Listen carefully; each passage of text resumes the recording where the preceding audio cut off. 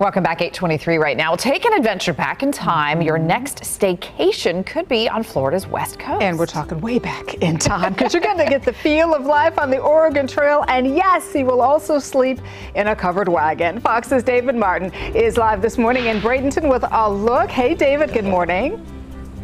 Hello, Danielle. Hi, Amy, as well. It is my honor to introduce you to Austin Hunsader of the very famous Hunsader Farms down here in Manatee County, Bradenton to be exact. Austin, good morning to you. Good morning. So how long has the Hunsader Farm been in existence? So my grandfather bought it back in 1967, so about 52 years we've had the farm. 52, and it's growing bigger and better every year. Every year, we're adding more, getting more people out, yeah. It's enormous. They have strawberry festivals, they have tomato festivals, they have petting zoos and train rides. It's enormous.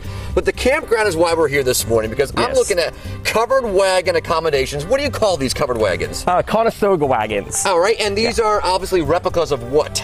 Old wagons in the Old West that, you know, they used to caravan in. Yep. They would travel across the plains in these, which is cool for these because if you look out the back window, you can see our bison roaming. Gives you the full experience in these. How many people can sleep inside this covered wagon? Comfortably 4. There's a king-size bed and 2 bunk beds in there. Right. You have the mini fridge, microwave, dining table. And of course, for those who would like a bathroom, where do you recommend they use the... So we have 2 bathhouses, one close here and then one further down on the other side of the park. All right. Yeah. And there's power inside the wagon, correct? Yes, but there's plug sockets, lights, AC, and heat.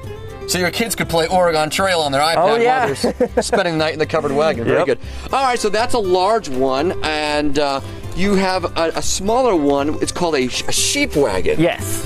What is that exactly? It's almost the same thing, just a smaller version, a little bit more sturdy. It's hard covered, as you can see. But you ain't sleeping 4 in that thing. No, that one is made to sleep 2. So there's a full-size bed in there. It has a table that pulls out from under the bed, a dining table. There's a sink, a TV, stove. And a stained glass window, I see back there. And a stained glass window, yes. My goodness.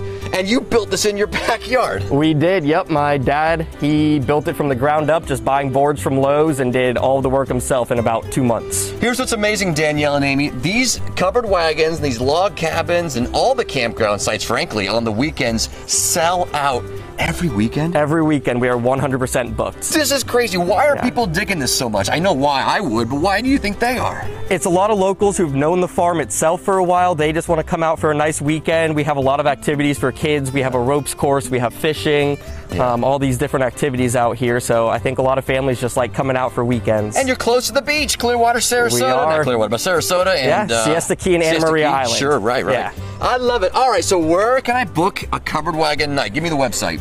It is Bradenton KOA on Google. The full one is KOA.com/Bradenton Hunsader Farms KOA.